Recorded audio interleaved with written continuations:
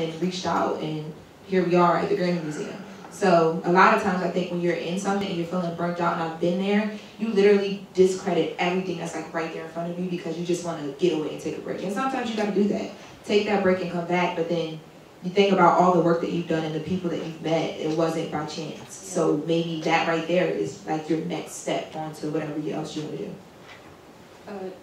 Sorry, just to add to that real quick, go back to the reason of why you started that in the first place. Like, sometimes you get to a certain level in your career, and like we're all blessed to do what we do, but sometimes you forget like what made me want to do this in the beginning, and sometimes you have to take that time to just be grateful and be thankful for like, yo, and just think about all that you've accomplished, and you're like, yeah, like, dang, when I started this X amount of years ago, I would have never ever ever thought that I would be here. And sometimes you just gotta be reconnect to why you started something in the beginning, to be inspired again, to keep going. And then also maybe find a mentee. Like sometimes like I get inspired to kind of want to go harder by mentoring someone else who looks up to me. I'm like, how you look up to me? Like, how you look up to me? And like, oh, okay, let me go harder because I want you to succeed, and I don't want you to have to go through half of what I went through. So let me be the person who has to be fireproof and share my experiences with you, so you don't have to go through that. We have time. Oh, wait, after you, we have time for 2 more questions. Go ahead. You mentioned that, or you asked if we ever felt conflicted about leaving one thing and going to the other.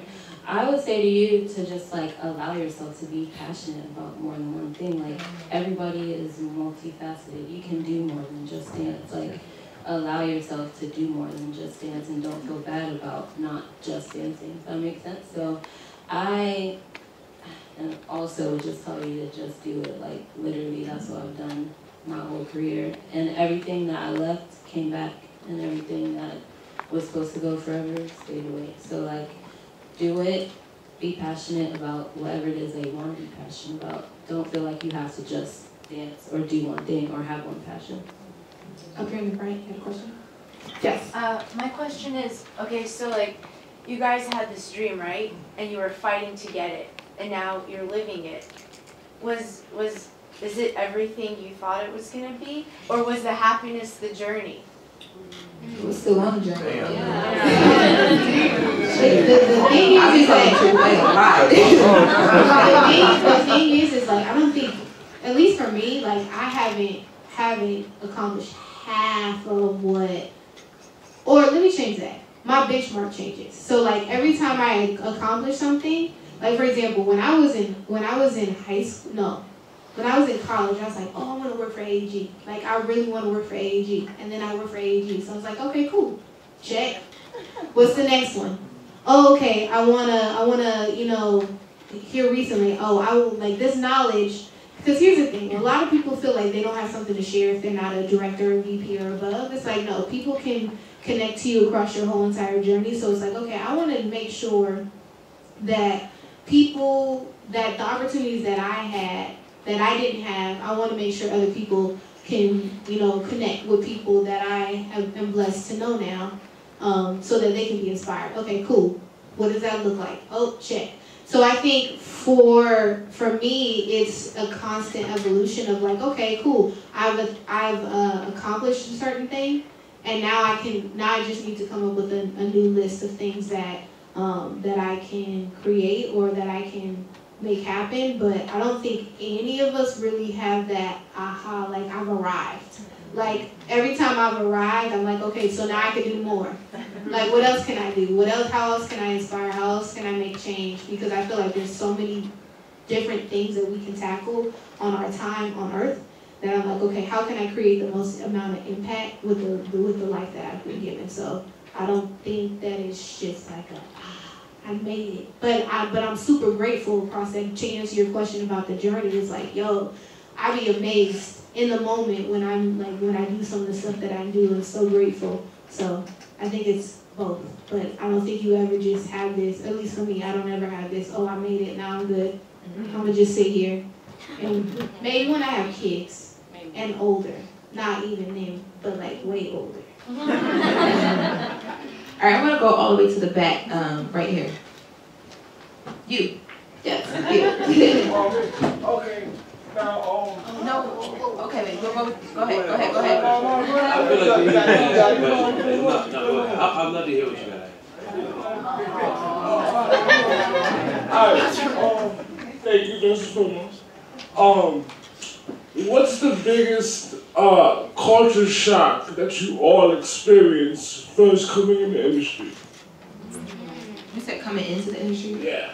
Well, I work at TMZ, so yeah, like it's my first. No, seriously, because it's crazy. Because I'm from Delaware. Anybody ever been to Delaware? Yeah. Okay, like 2 of y'all. But we live out here, okay? But no, so I come from Delaware. I interned in New York a lot. I went to college in Delaware, so I was used to bigger cities and different rooms and stuff like that. But this is my first job as a journalist, so. I mean, outside of what I was doing with myself on YouTube, but it's a different world because, the power. I remember working on, when Nipsey Hussle passed away, right? And you would think culture shock is, something that is, maybe I'm, I don't know, a person I don't know or music I'm not used to. But it was a big culture shock for me when I worked on that story and, I played lead on that story of, reporting what was happening as it was happening. And then literally seeing the whole world be affected by something that I'm sitting on my bed, I can't even describe it to you, but even to this day I just be damn, this is my job is so serious, this is wow, so it was a culture shock in a way of I can't believe that something that I'm doing is so powerful, but then also too it's you then start to feel this pressure, and that was so new for me because anything else I did was just I'm just trying to get on right now. I'm doing this interview for YouTube so I can have it to show to somebody to get a job. But now I'm in the job and it's so impactful and it can literally make or break people's lives and different things. So when that happened and I saw the reaction of that story and just everything that happened with him when he passed away, it was just whoa, you have a serious obligation. You can't be. This is nothing to play with. That was I think that was the one and only time that I was wow, Lauren, this is real. It was a huge shock for me. That was the biggest thing for me. Dang, I feel like I just took the energy down. I'm back, y'all. I'm sorry. We miss you, man. Yeah. I would say, I think this is kind of obvious, but it's not glamorous. That could be shocking for a lot of people. It's not going to be lights and red carpets all the time. Majority of it is not lights and red carpet. And for some people who are looking to get into entertainment, to say that they know such and so and they work with so and so, nah, it's more work than play majority of the time. I would say that the, biggest culture shock was realizing that because we are in the music industry, a lot of it is fake, right? and so coming into that space, it really depends on what kind of human you are, whether or not you can deal. And that in itself tells you a lot about who you are. So the shock is realizing what side of it you want to be on, what you actually believe in, how you portray that to people.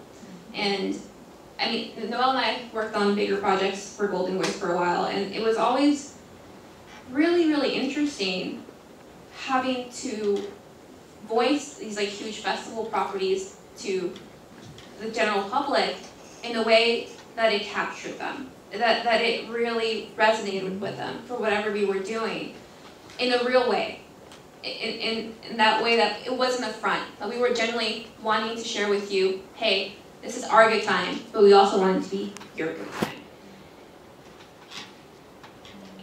Yeah, go ahead.